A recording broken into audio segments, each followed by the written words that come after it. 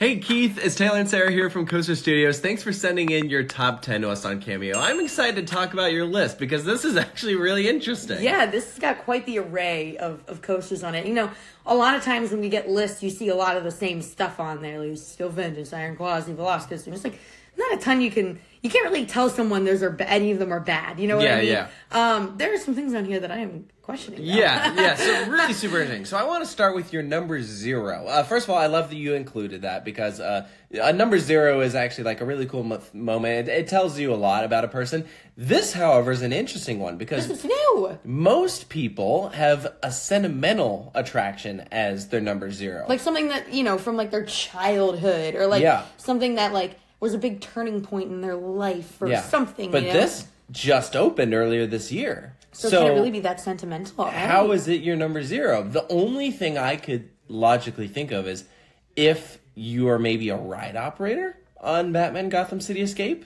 Like maybe it's your first coaster that you're like working. I don't know. Whenever you do, like after you get this, whenever you can like leave a review, like let us know because I'm actually really curious. Because like what separates this as your number 0 from just being a regular old, like, that's my number 1, you know? So, yeah, I'd love to hear about that. But, okay, so Zadra is your number 1. Yeah. I ain't got beef with that. Zadra's pretty insane. I personally disagree that Hyperion is the second best coaster at that park, but not as much as I disagree with the fact that you like Enso better than Hyperion. First of all, you don't even list it as Icon. You list it as Enso, the specific spinning seat. It doesn't even spin. Yeah.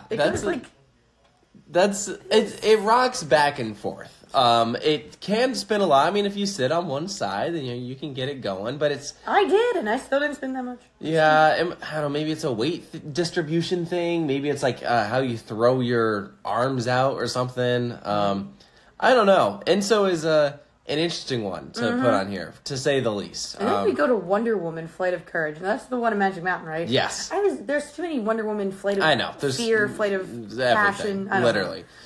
Anyway. So Wonder Woman Flight of Courage, a.k.a. One of the weakest RMCs. But your favorite coaster at Magic Mountain. Yeah. That's interesting. So you've been to Magic Mountain.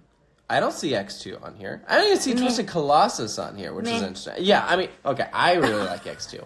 But it's weird, right? It's unusual to see Flight of Courage as the best ride at Magic Mountain. That's definitely a hot take. That's different. Yeah. And then Abyssus. Abyssus. Here's the thing. That ride is fun, but it's got a lot of pointlessness to it in the first half. Like, it's really kind of like, what am I doing Until we get to the second launch, I can just get rid of everything, like, prior to that. It's just like, okay, there's nothing really happening here. Like, I could see it being, like, as far as where you placed it in Energylandia, I get it.